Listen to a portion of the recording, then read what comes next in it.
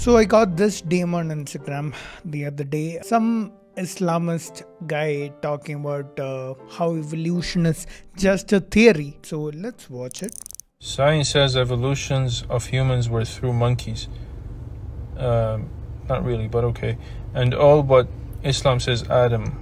Yes, Islam is correct, science is wrong. Whenever you make a very strong claim like that, please provide evidence for why you claim that. Science has come to this conclusion about evolution after years of research and finding all the evidence, finding a lot of overwhelming evidence that points to a certain conclusion. If you're gonna claim something else, then you better also come up with evidence for that and evidence to show why all the conclusions science has made so far are wrong. And please don't come with some book that says something. This is just a theory, okay? It's not been proven. It cannot be proven. And when I say science is wrong and Islam is right, because Islam is a revelation from Allah, and science is just our observation into things. It could be wrong, of course.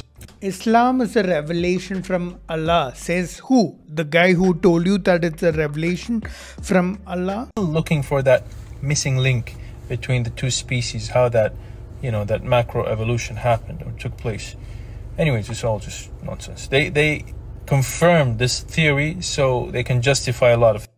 When you say it's just a theory, that's not the way the word theory is used in science. That's an equivocation fallacy. What you're talking about is a hypothesis. You should replace the word theory in what you say with the word hypothesis. In science, when you say a theory, that's so well established. There is so much overwhelming evidence in favor of it that there's no point even thinking otherwise. There's so much evidence to point to it that to think something else would be going against what everyone else is saying. This is a typical guy who's not open to his mind, not open to new information. There's nothing you can do with such people. So yeah, just thought I'd show you this. See you in the next video.